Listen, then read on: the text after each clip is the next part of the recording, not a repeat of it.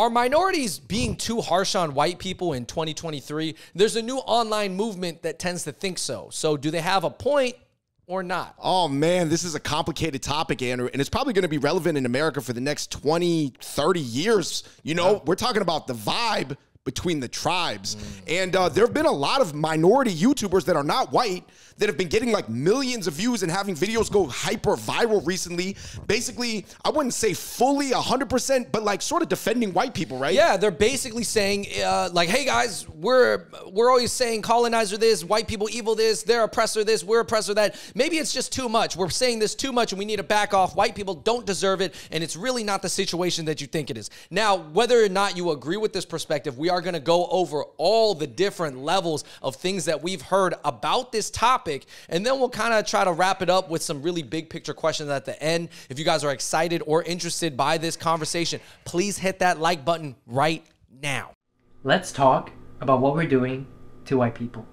The rising tide of racial hatred against white people, in which there exists virtually no limit to what racial minorities can and do say about white people. I believe this is the natural outgrowth of a perverse ideology that teaches us that every societal ill is the fault of white people, and that whatever prejudice acts we may inflict upon them does not constitute discrimination because we don't have the power to discriminate. Yeah, I mean, Andrew, this video, for example, got 1 million views in 1 week, basically asking minorities, what are we doing to white people? So we got to get into this because this is very, very interesting in the comments section. Andrew, of course, you have some people going, damn right, it's open season on whiteness, man. I feel attacked every time I turn on the mainstream media, man. Even the Golden Globes, I hate it. And then there's like rich elite white people who are like, oh yeah, you guys are a little bit jealous that we're the winners, huh? Well, you know, this is capitalism, and if you're not in first place, that's too bad. You know, we won the Hunger Games, and to the spoils do the winners go, or to the winners do the spoils go.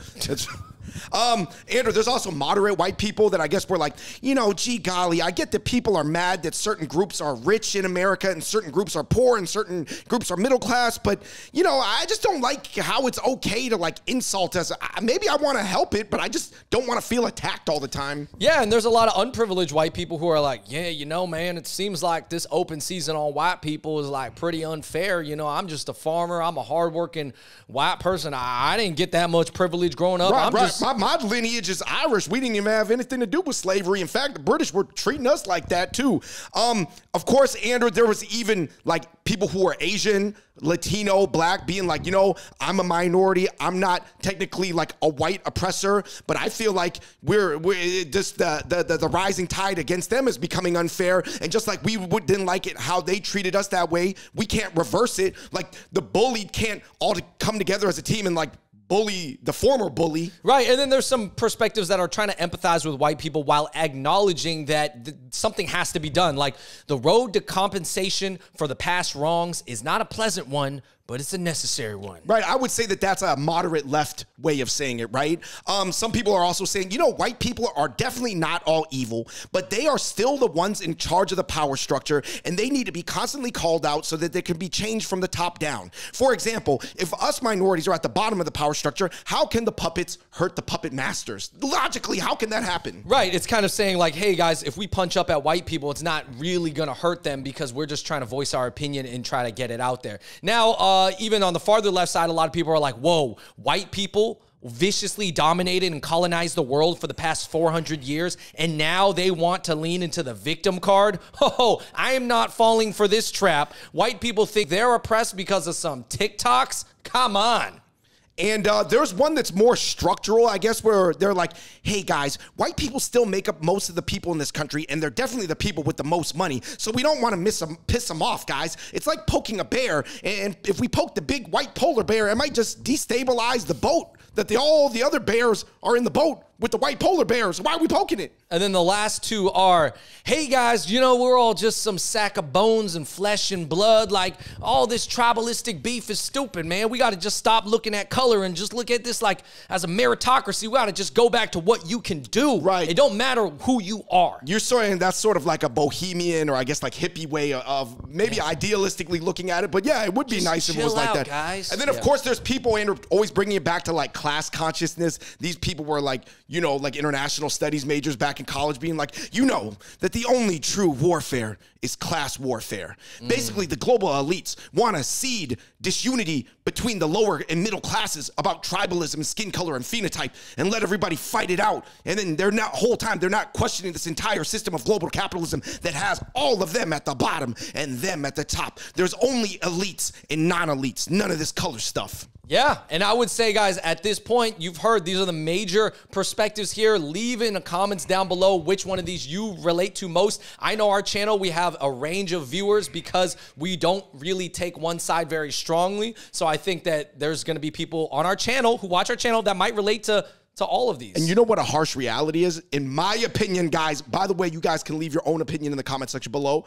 All of these, and some more than others, have some valid argument to throw into the pot. However, it would depend a lot on what family you were born into, what socioeconomic class you were into, and how much you take history into regards, and how much, and by the way, everybody has a different timeline in their mind about how they view like modern day situations created by historical context. Right, yeah. Well, for example, just whatever you were just talking about at the end, it's kind of like, well, if my parents went through it, am I going to carry on that hatred or that pain or that trauma or that history, right? Am I always going to take that into consideration every time I interact with a white person? Now, if my great-great-grandparents went through it, does that still count? Or if my ancestors from like 1,000 years ago, like, I guess how far are you going to go back is a question that people personally need to ask, because it's not wrong. We do live in America. This is a relatively new country. I get it. And everybody's just trying to make it and live a life. However, history matters, right? Yeah. Or maybe it doesn't. I don't know. But anyways, guys, here are 3 major questions that you want to be asking yourself when having this conversation. Because not everybody is having these questions, even as they're leaving their opinion on all these videos, Andrew. Right. Like, I don't know if people have considered these questions. Yeah, I'm not going to lie, guys. I don't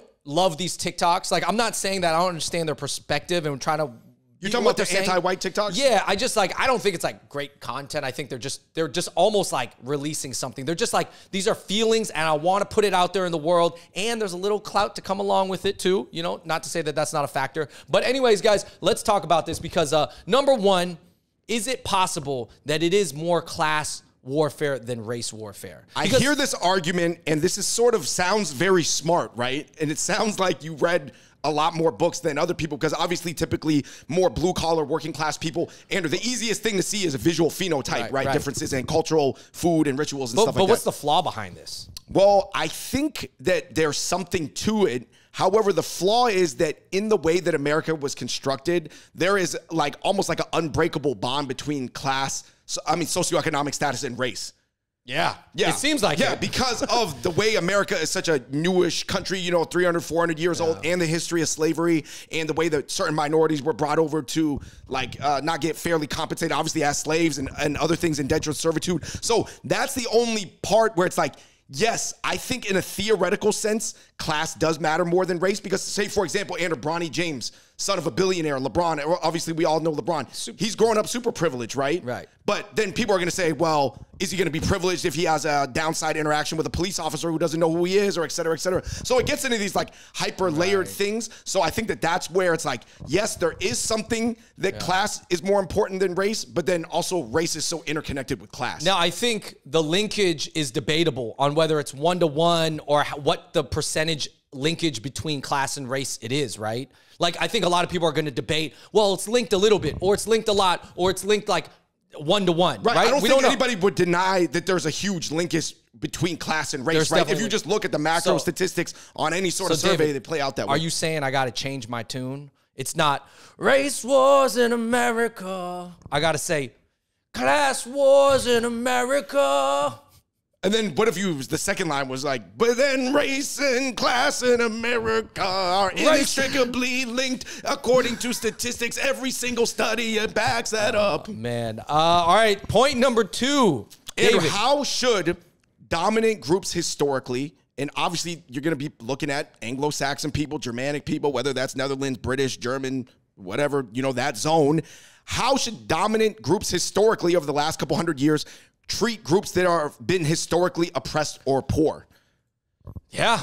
I mean, that's a crazy way to put it, right? I mean, that's what we're referring to as far as the American context goes. I totally get it. In other countries, the winner is Russian or Chinese or, whoever it is in any other country. You know us, man. This is what I always talk about, man. I like proposals, man. I like proposals. I like someone to come up with a plan and say, hey, guys, listen, white people, you guys are still at the top. Yes, maybe not all of you are born super privileged. But anyways, white people are at the top, guys. So can you just let us talk whatever crap we want to on TikTok, and then you guys just, this is the payment. This is what we get to do, and then eventually we'll just chill out and everything will be fine. Or we need X amount of money. We need money. We need $50,000 or $200,000 from you each. You know what I mean? It's tough because I think the people being emotional on TikTok, whether they have a point or not, obviously it's like, it is insulting, right?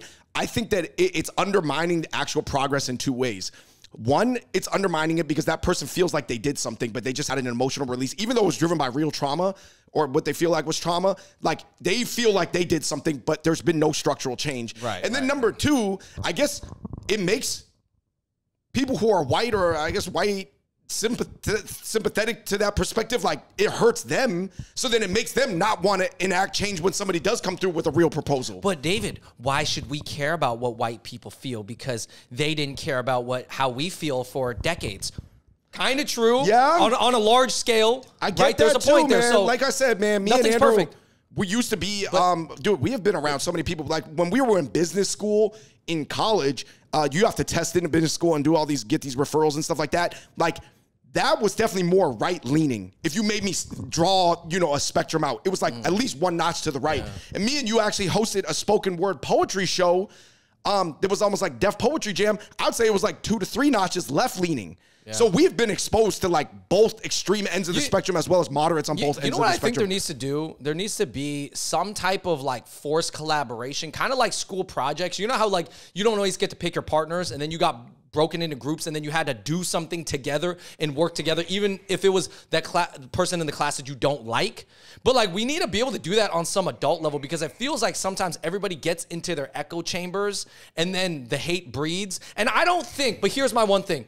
The TikTok hate, white people out there watching, that's not like the worst hatred. I'm not saying it's not. I have my feelings hurt by it. What do you mean it's not the worst? Who are you to tell me it wasn't the worst? I'm not saying it's not insulting. I think it is insulting, but I just don't think it's that bad. It's not physical violence. Like literally, like Asians to this day, we're getting like targeted by crazy deranged people, of course, but we are getting targeted in the streets, for something that has nothing to do with us. I think it's a lot of white people who feel like the score was zeroed out. And then they hear the insults on TikTok and they're like, how come this isn't getting taken down? But if I had done that about Asians, blacks, or Latinos, it would get taken down. That's structurally unfair.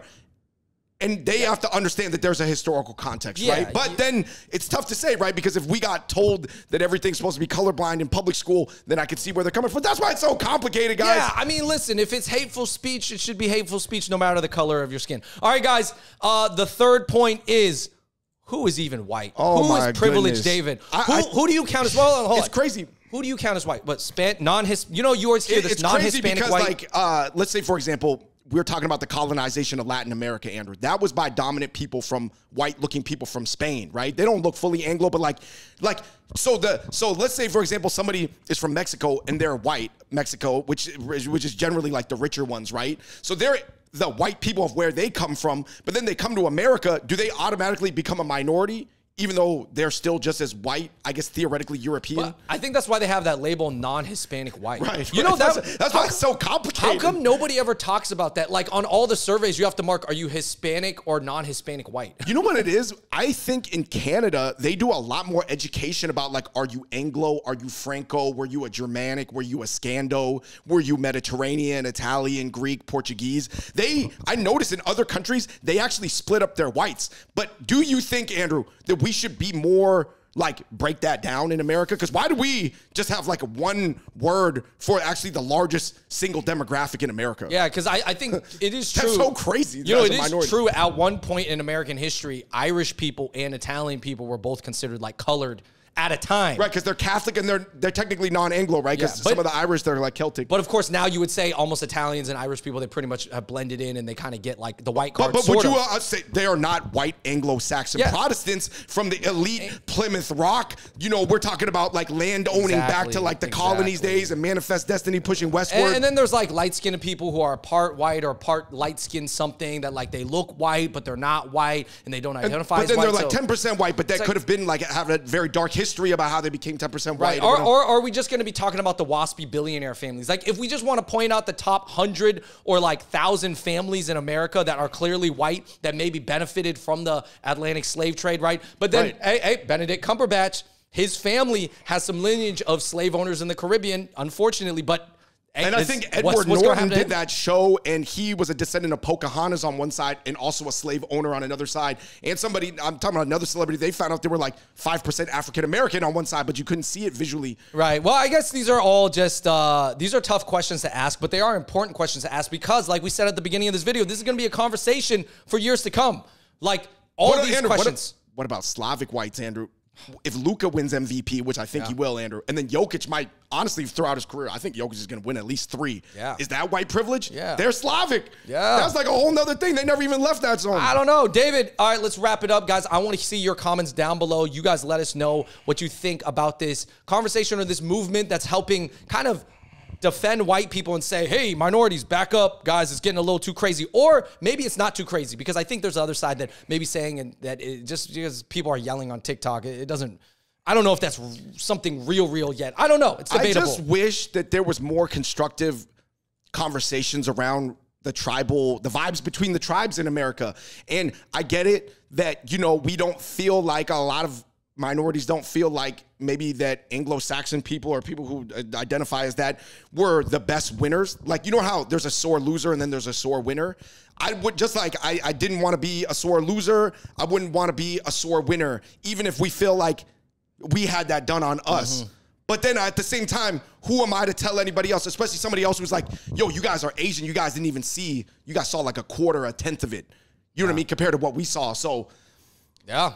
I don't know. Guys, it's That's tough. why it's complicated, guys. Why? That's why the videos taking the white side, if you're a minority, you get like 1 million views. Well, that's why it's easier to just say, hey, stop everybody, or hey, open season on white people. Literally, those are the two sides that are probably the most popular. What we're trying to discuss right here, it is the less sexy middle part of it all. But anyways, let us know in the comments down below. Hit that like button. We are the Hot Pot Boys. Hopefully you found this discussion helpful, maybe mildly entertaining as well. And I just hope this. I hope that as we move forward the next 10, 20, 30 years, the vibe between tribes, even if we can't come like to a serious like agreement, we could just like be chill. We could be chill. We could have the discussions in a more constructive way. I'm not saying, I think we should have the discussions though. All right, everybody, let us know in the comments down below. Thank you so much for watching the Hot Pot Boys, and until next time, we out. Peace.